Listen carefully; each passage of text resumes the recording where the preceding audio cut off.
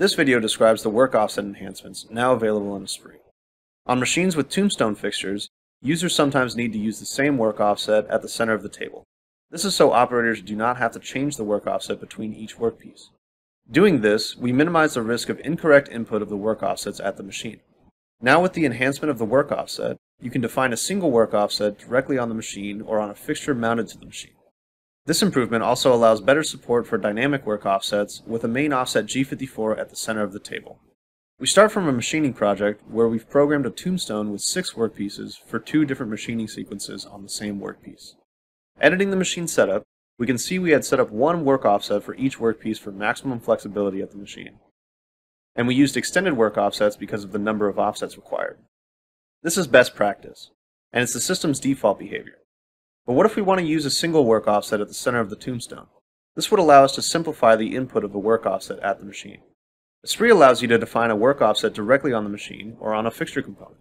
For that, we select the tombstone fixture, then add a work offset.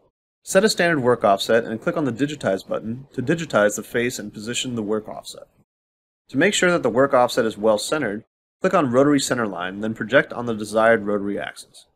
In this case, we want to center our offset with the C axis. Repeat the command to place the offset at the intersection of both axes. Validate. You can now remove the work offset from each of the workpieces.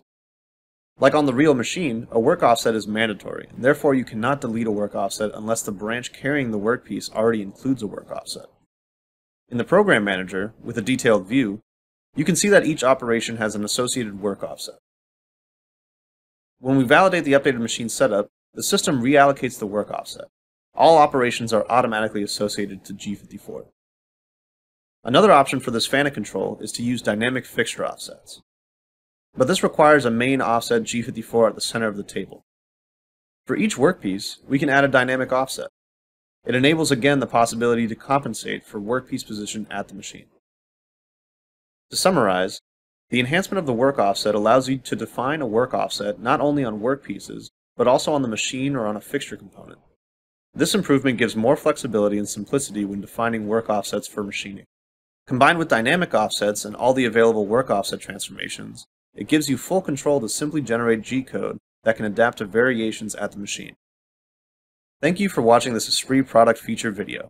For more information on this and other ESPRIT features, refer to the release bulletin and product help.